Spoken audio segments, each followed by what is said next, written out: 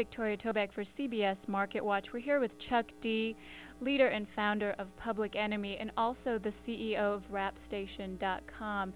Chuck, I wanted to start out by asking you, in this time of Napster and Nutella and Freenet and peer-to-peer technology, how is your company really differentiating itself in putting the power in the hands of content creators? Well, it's not much different. We have a situation, it's a service to a genre that we call the seed genre.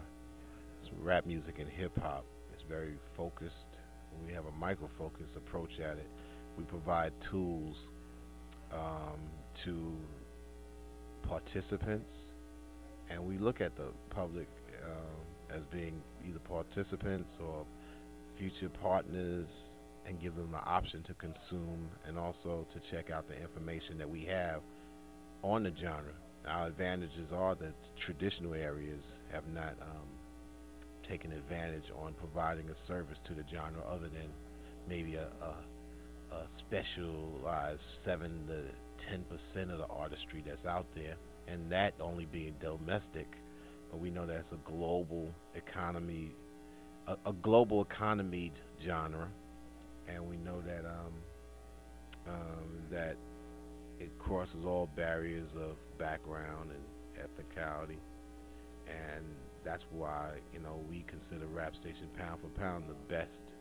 We call it the ESPN of rap music and hip hop because we feel that in content delivery, the key is micro focusing upon your subject and your topic, and then being able to pretty much provide tools and say what you won't do to get you stretched over the drum and all over the place. No, being in that one spot that you're able to gather that audience, and that's where we're at.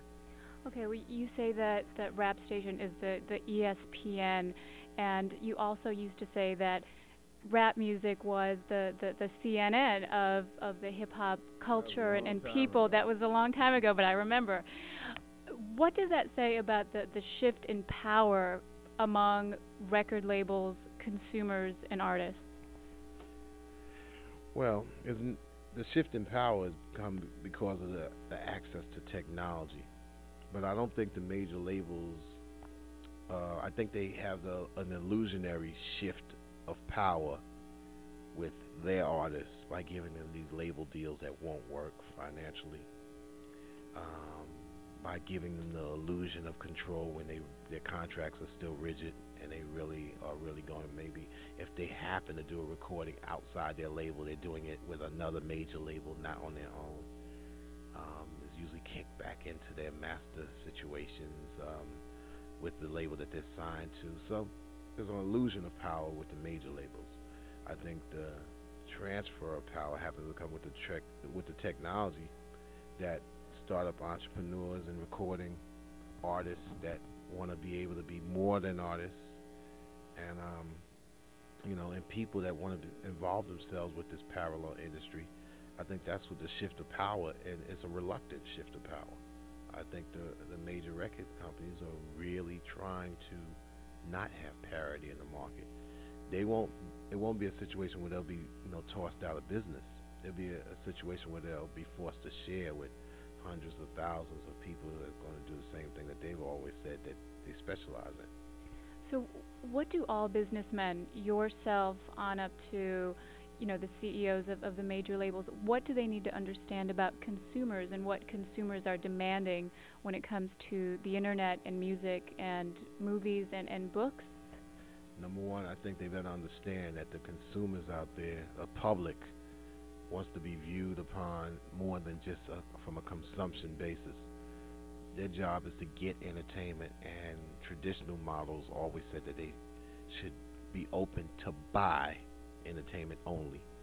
I think consumers, like I said, we at Rap Station, we like to say, number one, we look at the public as being participants in what we provide, information and things that we have that provide tools. Number two, we look at the public as being potential partners. If they have a label, if they have artistry, they can expose it on our area with no cost involved. Number three, we look at them, the public as saying, hey, we have a situation of e-commerce where we're going to, you have the option to consume if you choose to. And I think that's the whole new way. I think that in technology that new business models and content delivery better look at.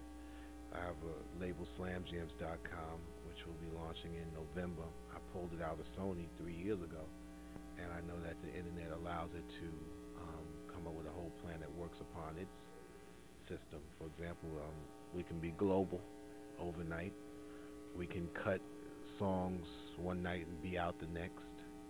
Of course, we have to be realistic in our approach. Songs might go for 25 cents.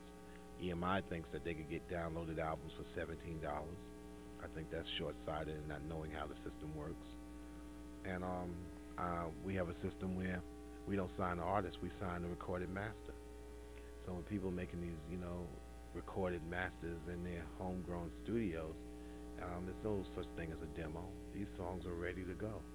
And so, we'll invest in 50% of the recorded master, own it for 2 years exclusively with us, and then license it for 3 years after on our option, which goes back to being owned by that company. So we encourage creators to own their material. Okay, and finally, as business models evolve and as power structures change, where do you see online content in 5 years? I can't go 5 years because 2 years is 5 years. 2 years, by 2002, I foresee 1 million artists and 1 million labels all doing business and interacting on the internet. And it will be a parallel business to the industry that we know of now. And although the business is being called parasitic, well, every growing business that takes advantage of an existing business can be called parasitic. So we'll live with that because it provides parity and it provides the openness of involvement with startup entrepreneurs. Okay, well, I'll be watching and waiting. Chuck D., thank you for your time. This is Victoria Tobeck for CBS MarketWatch.